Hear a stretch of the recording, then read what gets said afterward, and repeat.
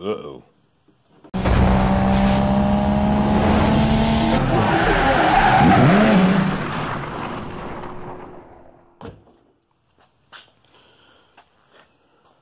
Alright, I used some spray film to fill in the gaps all the way around. We're going to trim all this back. Once we get it trimmed back, we'll start our fiberglass process.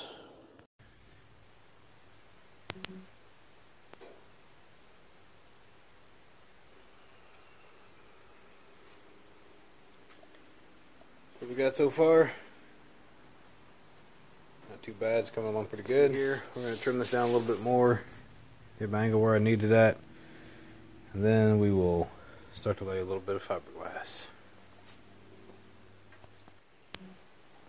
Alright, we got the foam sanded down all the way around.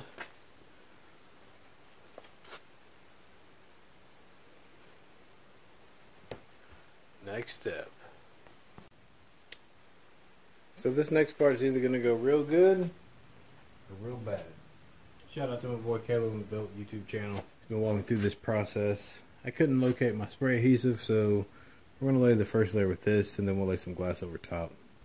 I hope this works, because I really don't want to have to undo this.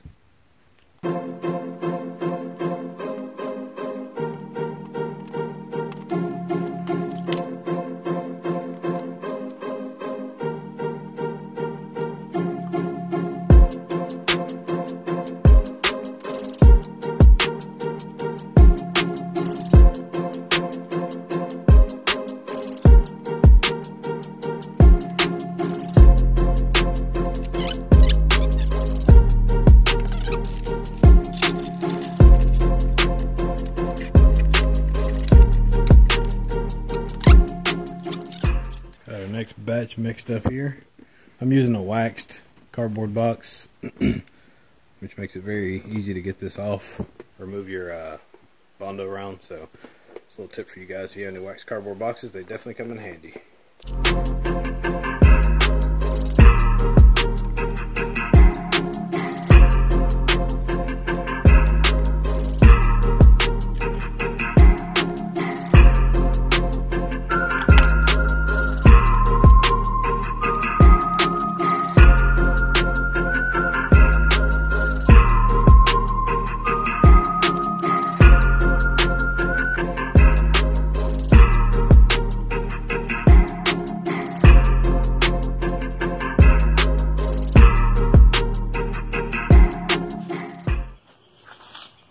Alright, we've been doing a little bit of sanding. So after I got the glass laid down, a little bit of sanding. It's a slow process, but the shape is most definitely there. Just a little more cleanup, and then I'm going to lay a little bit of body filler to fill in these small pinholes that are scattered throughout the fiberglass. And we'll get her primed up and ready to throw some paint on. Alright, I laid body filler pretty much over the entire spoiler. This was part of the molding process at the bottom, but there were a lot of waves across this top section and a bunch of imperfections along the back of the fin, so I just decided to skim coat the whole thing. Once this sets up, I will go ahead and sand everything down, and she should be ready for primer. I don't think I have to go back and fill in any more spots, so that is what it's looking like.